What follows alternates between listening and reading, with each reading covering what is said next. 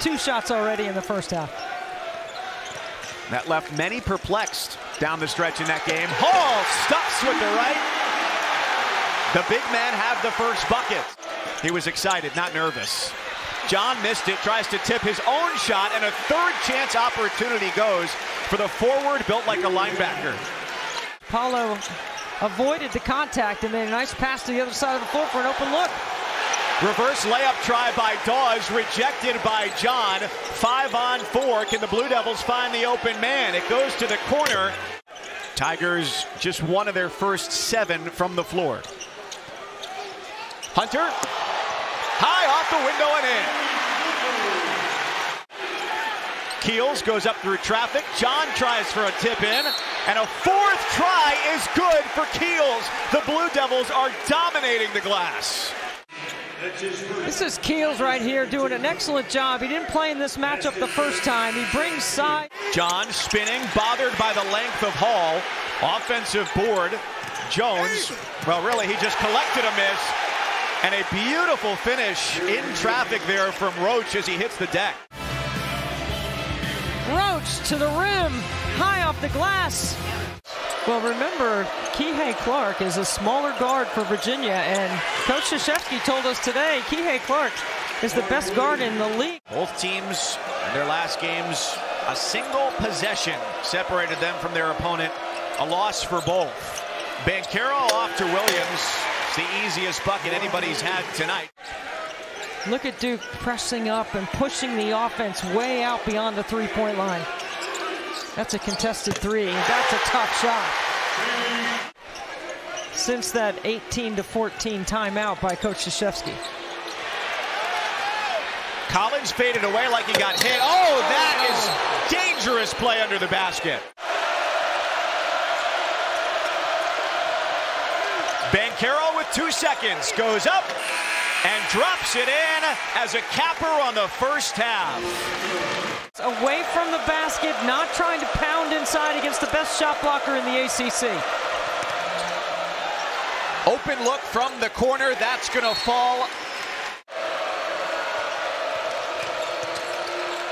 Moore drew 3 defenders, and Williams dunks over all of them. Tried to create his own. Hunter leads the break. Down the floor and with authority. So we had wondered about it and thought you might be as well. Dawes puts it up. Why not? It's a tough check for a post player out on the perimeter. Banchero from under the basket. When you look at his size and his demeanor, he plays the leverage game.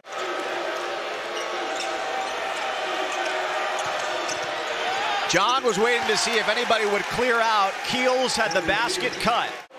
Hemingway.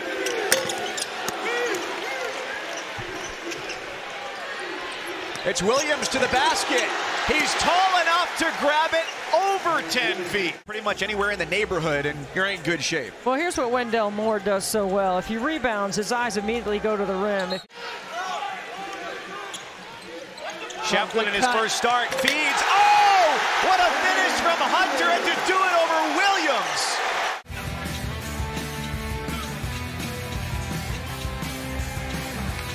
Hunter sitting in sole possession of first place after a little bit of a nail-biter last night against Louisville.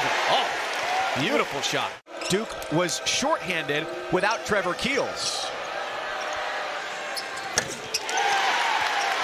Did Banchero get away with a travel? No, he didn't. He made a really nice jump pass. It's Williams once more. Screen assist, Banchero. Trevor Keels with 15 second half points. Hall with the turnaround. He's been a bright spot today. He's primarily guarded Banchero today. You'll look at the final stats for Banchero, scoring total anyhow, as Keels has dropped in. Now, 8 for 8 for Keels. Mark Williams, 8 for 8 from the floor. Well, there's only one way to take the roof off a place this late in the game, and it's a walk-on bucket. Clemson doesn't get it. Duke emerges with the victory, 82-64. Thanks for watching ESPN on YouTube. For live streaming sports and premium content, subscribe to ESPN+.